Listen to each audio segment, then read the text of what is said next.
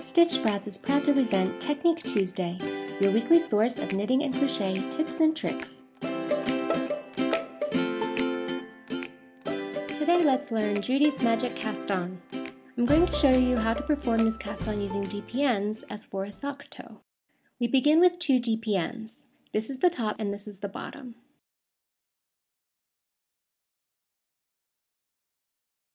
Now drape your yarn over the top needle so that the tail goes over the top needle and down between the two to the right. Pull the tail to get more length and then pull it to the back. Now we are going to hold the ends in slingshot formation.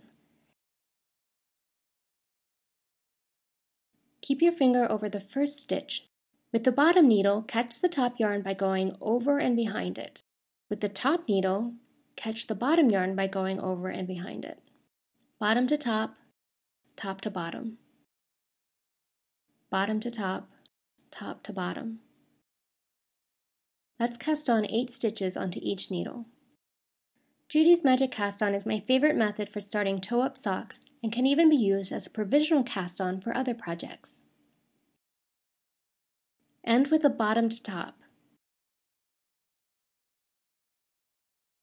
Pull the end yarn counterclockwise around the working yarn and to the back again. Turn the needles over so that the bottom needle is now on top. If we were working with circular needles, the needle now on the bottom would be pulled out so that the stitches would rest on the cable. As you get started, remember to hold onto your tail. If you don't, it will want to unravel. I like to hold on to it as I work the first stitch. After my first stitch, give the tail a pull to tighten it and secure it. Now continue knitting across the needle.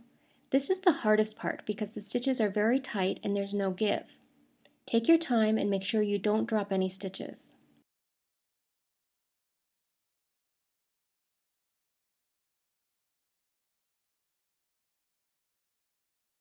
At the halfway point, add a new DP-end.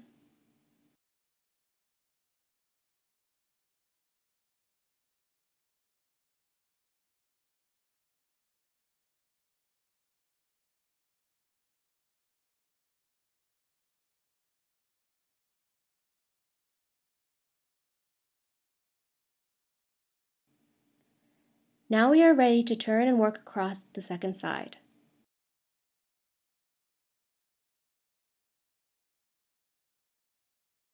This side is easier because the other side is now divided onto 2 DP-ends.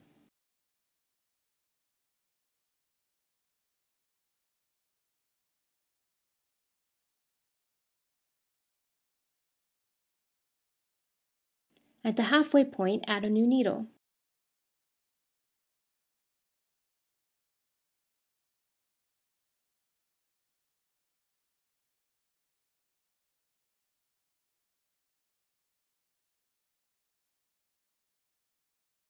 Now you can see that we have the wee beginning of a toe,